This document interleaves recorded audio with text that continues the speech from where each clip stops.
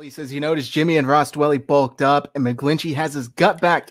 They fed Slim Mike. Finally fed him. Yep. So, yeah, I'm super excited about that. That's, I want to see a stark lack of him getting knocked on his ass this year. I don't want to see him getting blown back like he did last year. And I think that extra weight, like, listen, when you slim down, when Mike slimmed down, I was talking to him directly for a second, but when Mike slimmed down, it's not like his footwork got better. It's not like he got quicker. He was the same. So you might as well have that extra weight. That way, you're not at a weight disadvantage to every defensive lineman that play. Like, he's running out there at like 240. Like, you can't do that, dude. You're a tight end right now. You got to put on that weight, that chunk, dude. If you're a 300-pound guy at 6'7", 6'8", whatever he is, it's a lot harder to, because you're taller than a lot of guys. So your leverage is automatically going to be up high. And so, even if somebody gets under your pad level, if you're 300 pounds, dude, it's still going to be pretty hard to just completely blow you off the ball. So that's really, a good thing to me that they addressed that. And they were like, hey, Mike, we don't know what you're doing, but you need to gain some weight. At the very least, bulk up, because just like you said, he's taller, center of gravity, he's going to get pushed on his ass pretty easily. And he was last year. It was reported today, I don't know if you saw this, that the 49ers worked out linebacker Brandon Marshall, the former Broncos linebacker. Do you think that's just like a depth move if they do sign him? Yeah, they need to address that. I looked at David Lombardi's projected 53, and he had 10 defensive linemen, but 4 linebackers. And I went back and looked through our depth chart. The linebacker spot's pretty thin.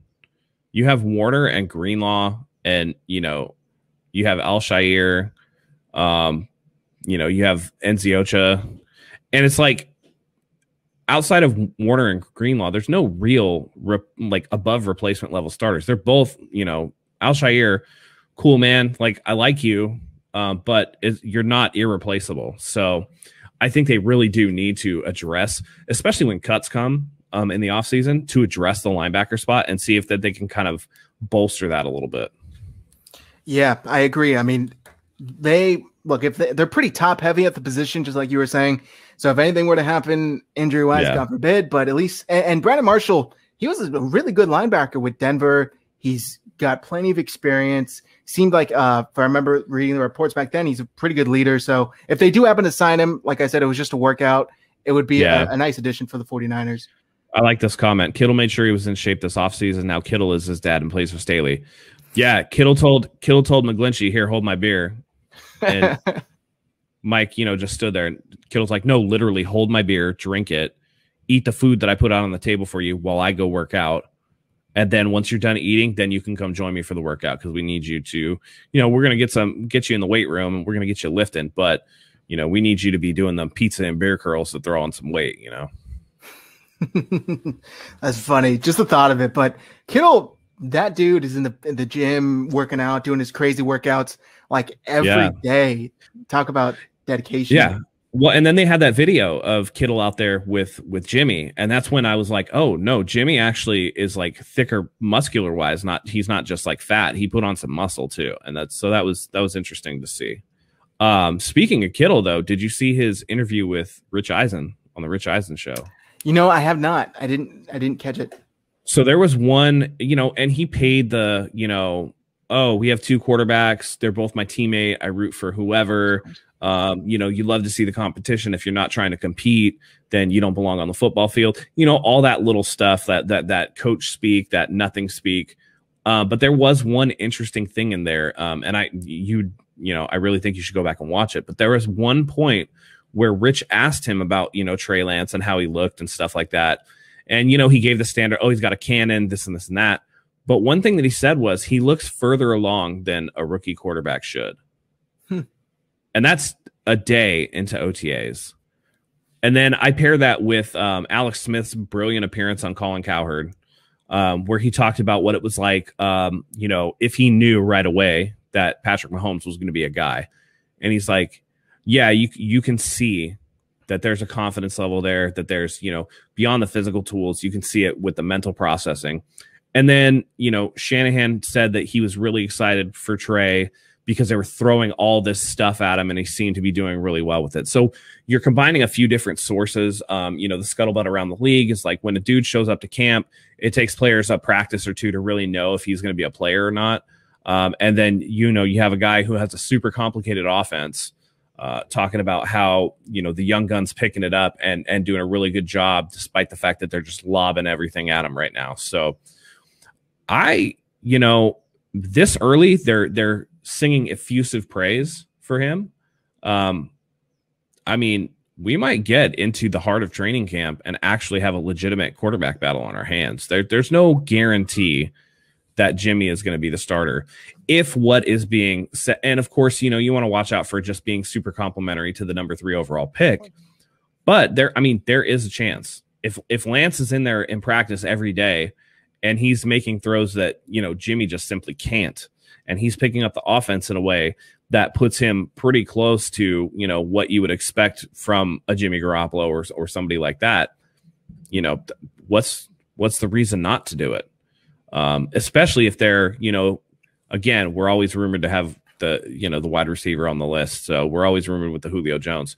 Moving Jimmy Garoppolo could make Julio Jones a reality. So it just bears watching. And it's, I don't necessarily believe that all this stuff is going to necessarily go down, that it's going to be, Lance starting right away or whatever. I'm just thankful that we have these storylines to kind of just dig into and chew on for a little while and kind of figure out, hey, man, the dead period of the offseason is over. We're gearing up to get ready to go towards the season. And for me, it's just exciting to see the players back out on the field and realize that NFL football is just a couple months away.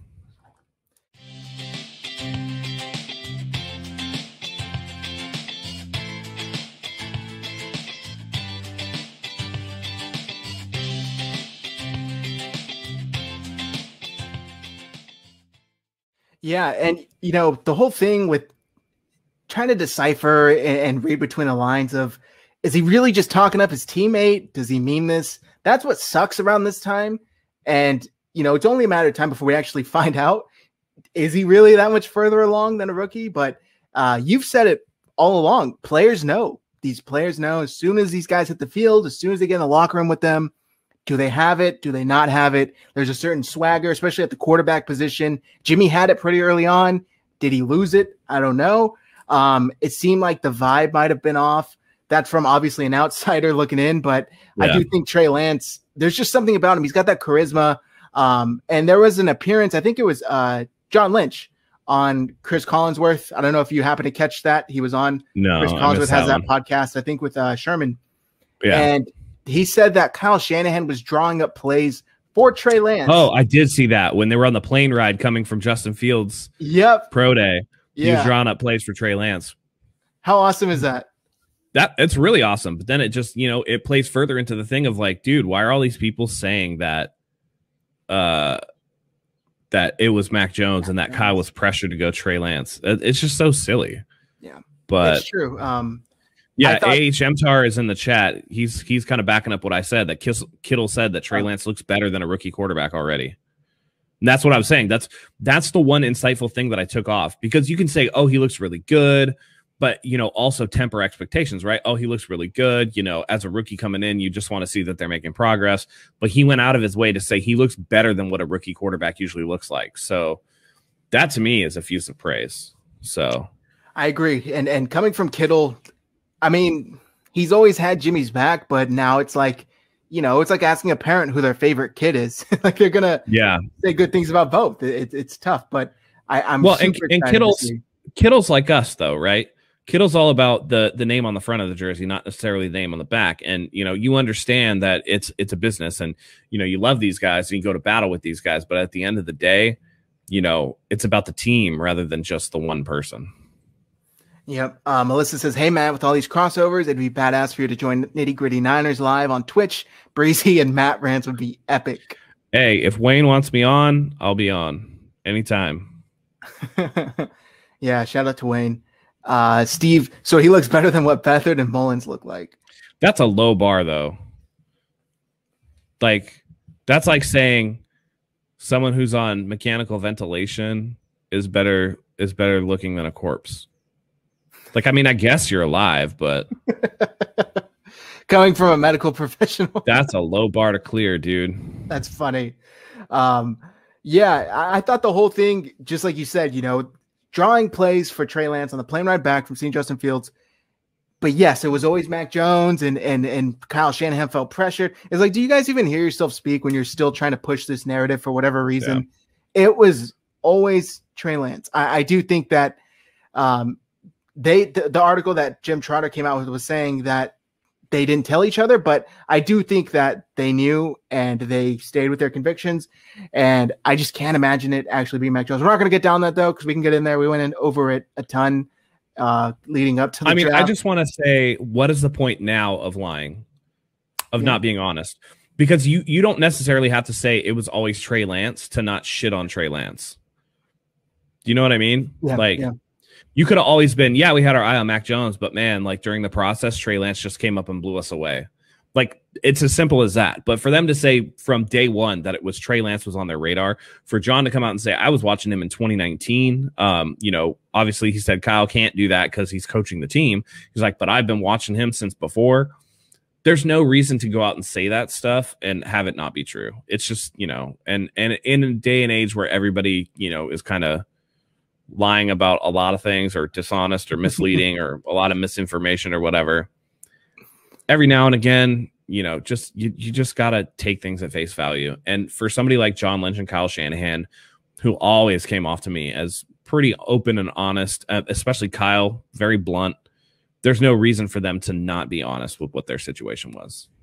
Yeah, and it actually seems like the opposite of that happened, to where Trey Lance was their first initial, you know, thought and selection, and maybe they were going through the motions trying to see if anybody else would change their mind. But it seems like I mean, it's like responsible scientific experimentation, right? Exactly. It's where we have this hypothesis that Trey Lance is the best quarterback. Now let's go out and try to prove that wrong by studying all these other guys. And then when you come back to it and Trey Lance is still your guy, then you're like, well, he's definitely the guy then, and we can take him. Oh my God. Oh, $100 donation. Ray Fox. Thank you very much. Wow. That's the biggest one we've ever gotten. Thank you. I hope you didn't put the decimal in the wrong place, homie. I know, yeah. Like, that's crazy. Thank you so much. We appreciate it. That's an early birthday present. Thank you very much. It's awesome.